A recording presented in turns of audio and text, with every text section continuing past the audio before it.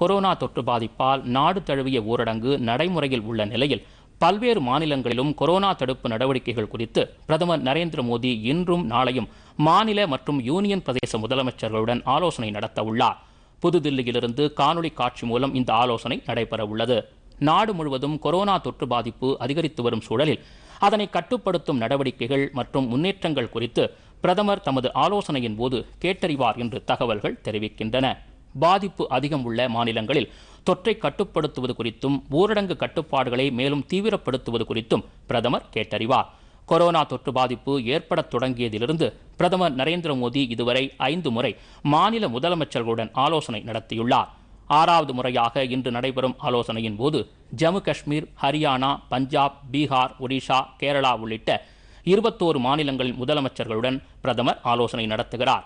நாட்டிலேயே கொரோனா தொற்றால் அதிக அளவு பாதிப்பை எதிர்கொண்டுள்ள மகாராஷ்டிரா, தமிழ்நாடு, தில்லி உள்ளிட்ட 15 மாநிலங்களின் முதலமைச்சர்களுடன் பிரதமர் நாளை ஆய்வு நடத்த உள்ளார்.